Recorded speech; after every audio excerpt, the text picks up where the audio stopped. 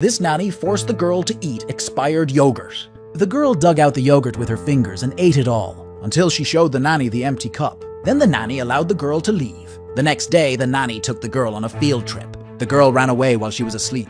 The nanny searched for her. Luckily, she found her in the park. She picked up the girl and warned her in her ear. The girl was angry, so she bit her on the shoulder. When she got home, the mom found her son with a bite mark on his arm, but the nanny lied and said it was the girl who bit him. Mom was skeptical.